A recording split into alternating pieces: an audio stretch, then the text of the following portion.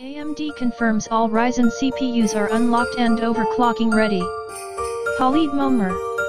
AMD just had an action-packed week at CES chock full of announcements and demos of its next-generation Ryzen CPUs and Vega GPUs. We finally got to see Vega in the flesh and learned about the architecture's clever new graphics, compute and memory subsystems.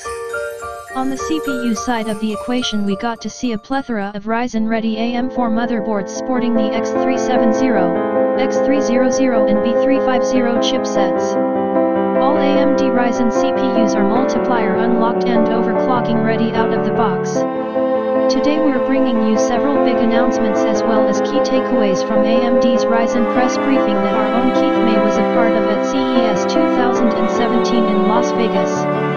In an effort to reiterate its commitment to the enthusiast and DIY PC community, AMD made a presentation dedicated specifically to overclocking on its brand new AM4 platform. We summarized the key takeaways and announcements in the following points. All Ryzen CPUs will be Multiplier unlocked and ready for overclocking right out of the box. There will be no locked Ryzen CPUs. AM4 X370, X300 and B350 chipsets all support overclocking. Ryzen CPUs will come in different configurations with varying core counts. The highest core count parts will have 8 cores and support 16 threads. Ryzen will launch closer to the middle of Q1 or early Q1 rather than the end of Q1.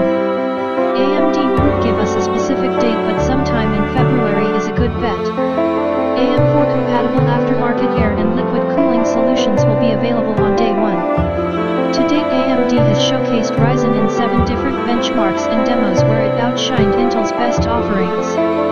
If you want to learn about Ryzen speeds and feats, we'd highly recommend checking out our Ryzen summary article where we break it all down and dive into the 7 different benchmarks/demos.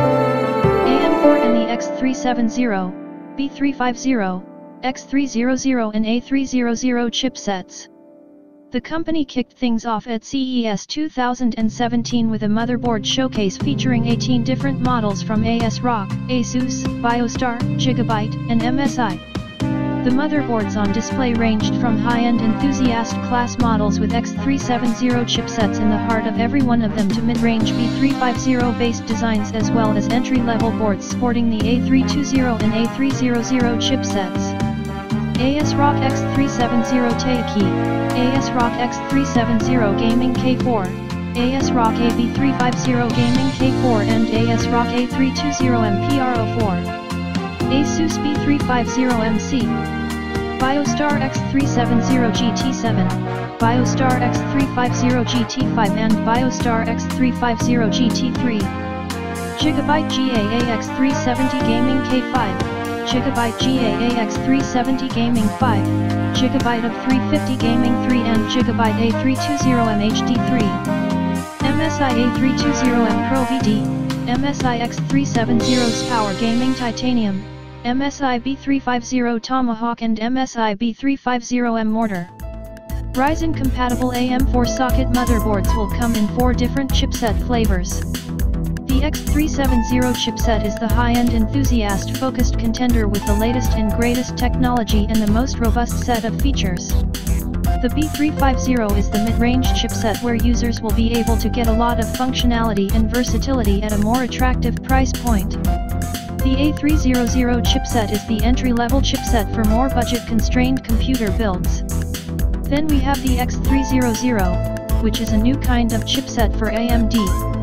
It's the company's high-end offering for small form factor motherboards, i.e. mini ITX and micro ATX form factor boards. That's right, you will be able to cram an 8-core monster i7-6900K class CPU in a tiny mini ITX board and build incredibly powerful small form factor PCs with Ryzen. The Enthusiast X370 chipset. We know that many of you reading this will have already seen the demos and read up on the speeds and feats and are probably interested in learning more about AMD's newly announced high-end chipset. We're pleased to say that it does not disappoint. It's a truly modern chipset with support for the latest memory and storage technologies. Features of the X370 chipset include support for M.2 SATA SSDs, NVMe, 4 DDR4 memory slots, dual-channel DDR4. 16 PCIe Gen 3 lanes, from the CPU, with support for up to 3-way Crossfire-X and 2-way SLE. 8 PCIe Gen 2 lanes, from the chipset. 10 USB 3.1 Gen 1 ports, 4 from the CPU and 6 from the chipset. 2 USB 3.1 Gen 2 ports. 6 USB 2 ports. 6 SATA 36GB/S ports, 2 from the CPU and 4 from the chipset. AMD Zen Plus CPUs, Vega 20 and Navi GPUs to be built on 7nm FinFET. GlobalFoundries announces risk production for 2018. This is a huge improvement compared to the company's current AM3 Plus and FM2 Plus stack. We're talking DDR4 vs DDR3, native NVMe and M.2 support as well as USB 3.1 Gen 2. Ryzen has been one of AMD's most eagerly anticipated products and arguably its most important one in a decade. The new CPU breaks new ground for the Sunnyvale, California-based chipmaker in many ways. It's the company's first ever microarchitecture to feature simultaneous multi-threading.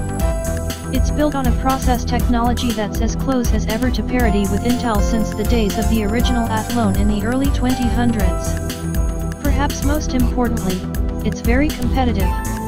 At CES 2016, exactly a year ago, President and CEO Lisa Su stood on stage and said that by the same next year at CES 2017 everyone will say AMD is back. Well, the moment is finally here. We've been to CES 2017 in Las Vegas, we've seen it, and we're ready to say it. AMD is back.